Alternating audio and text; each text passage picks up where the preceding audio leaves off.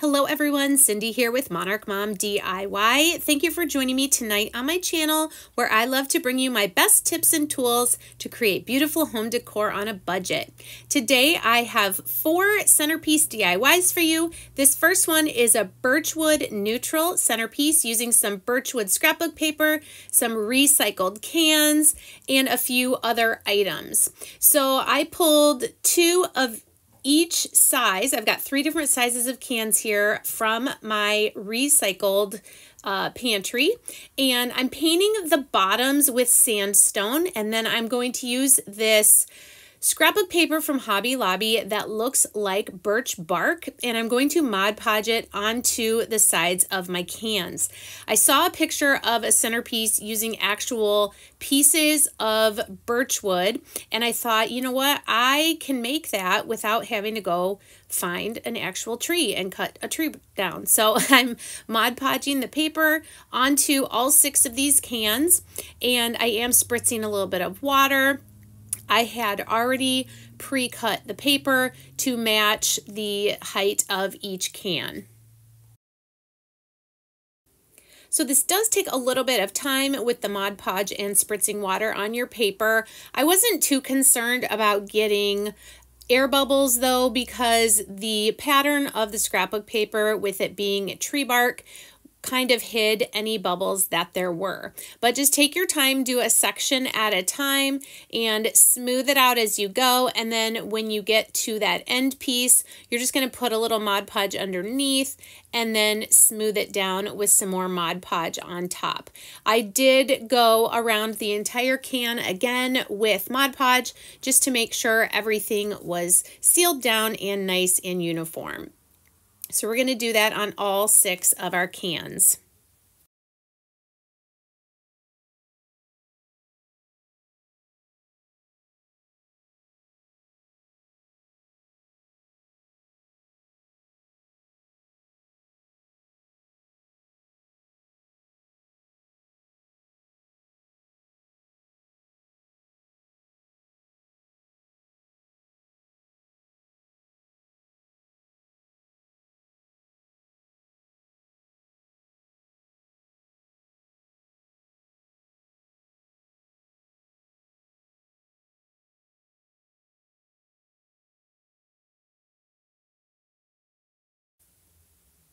So for the base for this centerpiece, I decided to use a Dollar Tree pizza pan, and looking back, I probably could have just left it the silver color. So if you don't want to paint it, go ahead and just leave it silver. But you can see I have now the pizza pan and I have all of my birchwood cans upside down. I'm going to add some of this glittery faux snow from Dollar Tree. You could use Epsom salt if you don't want to use this glittery snow. And I'm just going to kind of put it in any of the spaces where the brown from the pan is still showing. This is why I said I could have just, in the end, left it silver.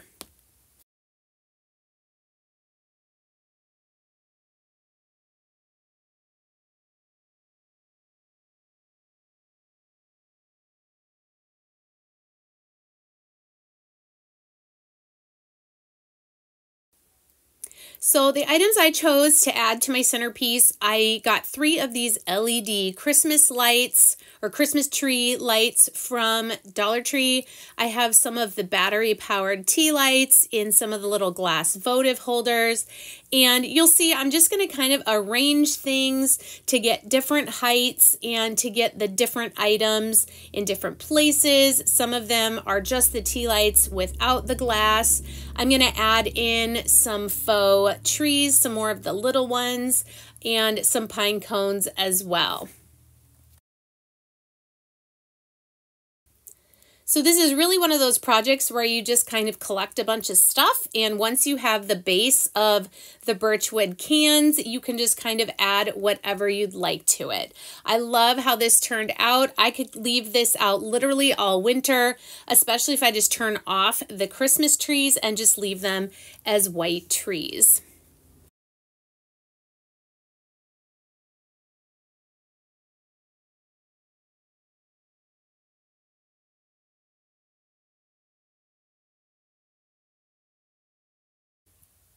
For DIY number 2, I'm going to make a wood crate candle centerpiece. I had some requests for some Dollar Tree wood DIYs, so I'm going to use 4 crates and 2 of these DIY snow scenes, as well as 1 tall pillar candle from Dollar Tree and some burlap. So all 4 of my wood crates here, I'm going to give them 1 good coat on the outside with white Waverly chalk paint. I'm not going to worry about painting the inside of the crates or the bottom.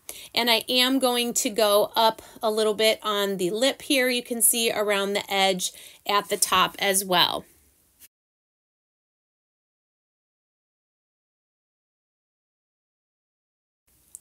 My Dollar Tree finally had these 3D craft kits out, so I grabbed a couple. I thought they'd be really fun to add around the outside of this centerpiece for some decoration. So I'm just taking out the pieces to kind of see what's here. I've never bought this before, so I wasn't quite sure. I know for sure I'm going to use the tree trios and the houses, but I'm going to cut off the little notches that are at the bottom. These are notched because there's another piece that comes in the kit that actually can stand all of these things up. But I'm going to cut all those little notches off and then get ready to paint the trees and the houses as well.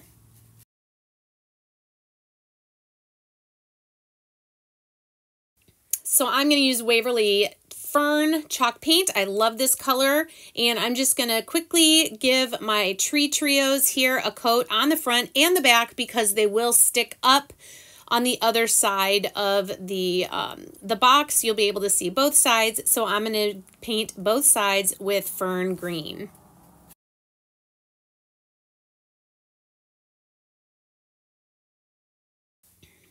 Then for the houses, I decided to use crimson red. I'm going to paint, again, both sides of the house. You will see in a little bit, I will come back in later with black for the roof and the chimney as well. Now I'm going to take all 4 of my crates and I'm going to use wood glue and clamps, and I'm going to glue them together in a square.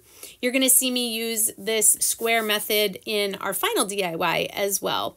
But just using some wood glue and clamping them together, you can see how I'm putting them all together in a square that's going to leave a small square hole in the center.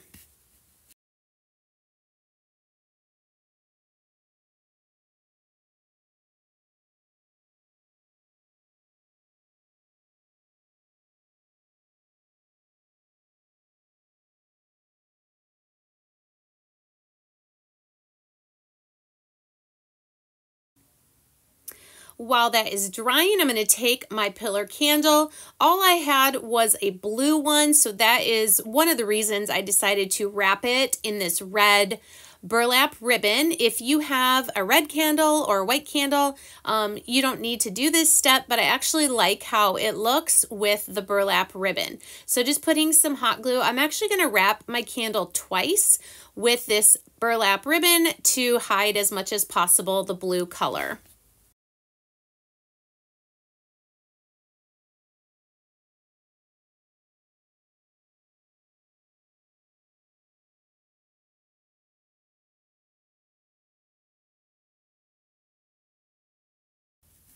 And now that our crates are dry, I'm going to take this thin, I think it's about probably 1.5 inch black and white check ribbon, and I'm going to glue it around the outside of my box that I've made, mostly to cover up the holes that are on the short ends of the crates. So this is just going to give a nice uniform look around the outside of our box.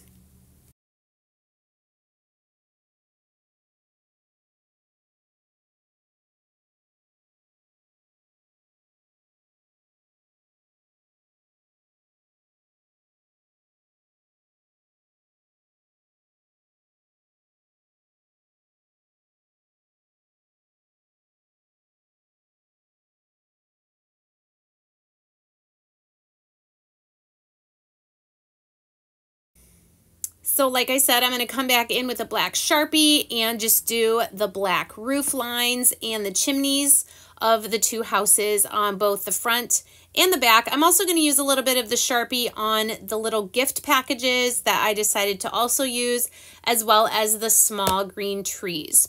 So now taking my hot glue on each of the 4 sides of my box, I'm going to do the house in the middle on opposite sides, and I'm going to do the tree trios in the middle on the other two sides. Once I have those 4 things in place, I'm going to come back to the 2 sides that have the houses, and I'm going to add a small green tree and a package on either side of the house.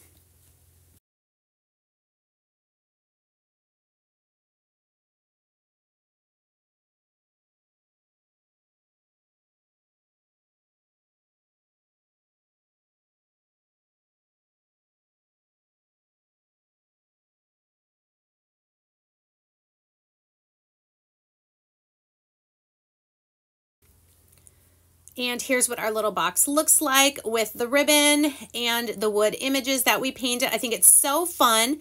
The last thing I'm going to do is take my candle and squeeze it in there. Now, I just put some pine cones and greenery in here, but you could definitely use this to put some candy in as well to have out for the holidays.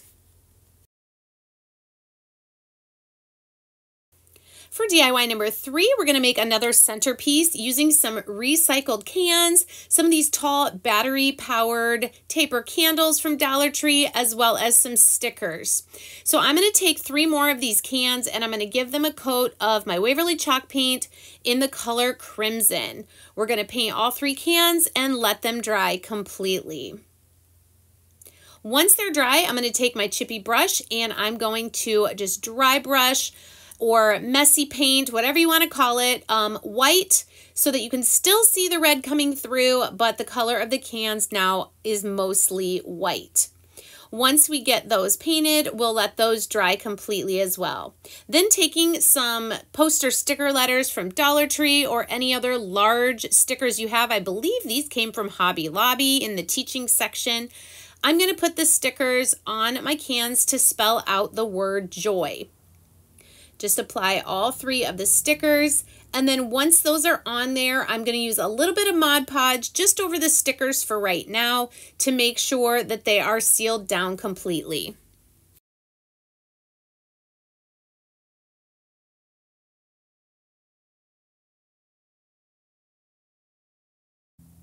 Then once the stickers were sealed down, I did take the Mod Podge around the entire can on all 3 cans just to give a nice uniform finish. Once those were dry, I'm going to take some hot glue in the bottom of the can and I'm going to press down a small block of floral foam. This is going to give us a base for our candles to poke into. And like I said, do this with all 3 of your cans. And I just like to get rid of that excess just so it's not floating around in there. Now, I'm not sure if Dollar Tree still has these tall taper candles, but they basically, you put 2 batteries in them, and then when you twist it all the way shut, the light comes on. So I keep them a little bit untwisted so that they're not on the whole time. I'm going to fill in this space with some moss. I started out with this brown stuff, but didn't have enough, so I filled in on top with some green, and I actually liked that much better. Then taking some of these garland ties, you can use the ones from Dollar Tree. These are the skinnier ones from Hobby Lobby. I needed 1 and then 1 extra little piece to go all the way around the base of these bigger cans. So I'm just hot gluing those in a couple places and then holding it. It does have a wire in it so it can bend to go around. Then I'm going to take a thicker piece of jute twine and I'm going to do the exact same thing but around the top rim of each can.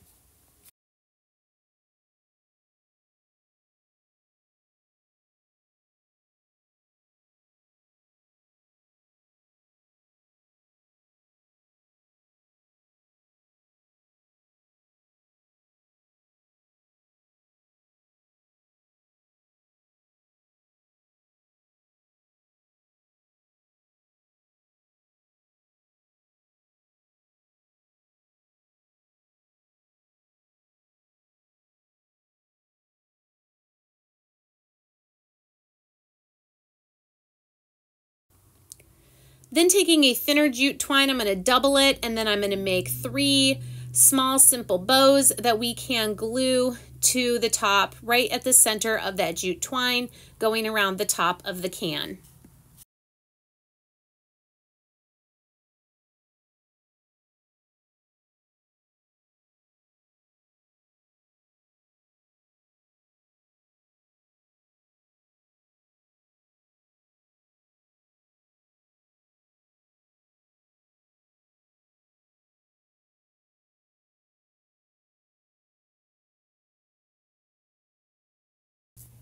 Then you can just set your cans with the candles on top of any sort of tray or plate. This is just one of those rectangular charger plates from Dollar Tree turned upside down. You could also use different candles of different heights for a varied look of this project. For DIY number 4, we're going to make some lanterns out of tumbling tower blocks and use them as a centerpiece. So I'm going to use some candles, some tumbling tower blocks, a tray. Mostly here I'm showing you how to make these little lanterns. So here you can see I have 6 blocks and then 2 on each of the long sides. So that's 10 blocks. For each lantern, you're going to need 2 of those, I'm going to call it platforms. It's going to be the base of your lantern and the top. So I have enough laid out here for 3 lanterns. The first thing I'm going to glue together are these long pieces that are 2 blocks long. So again, just putting a little bit of wood glue, I'm going to glue all of these long pieces together. And then for the 6 that are in the middle together, I'm going to glue those first together in pairs. So 3 pairs. This is, I've found, the key to making anything, building anything like this out of tumbling tower blocks, is to break it down into smaller sections, making sure you're getting everything adhered completely and also as straight as you possibly can. So that is all the blocks for one of these bases. Now that my pairs are dried, you see I'm going to glue those together. So now I'm gluing my 3 pairs of blocks together to make the complete set of 6. Once I have those lined up, I'm going to put some glue on the side of my 2 long pieces I made, and we're going to squish it all together. So there's glue there, glue on the other one, and we're going to line it all up and squish it together. So like I said, you'll need 2 of those for each lantern. The next thing you're going to need for each lantern is 4 more sticks of 2 blocks. Okay, so I've got 12 here. We're going to just glue them together like we did before, gluing the 2 together on the long side. For each lantern, you also need a square.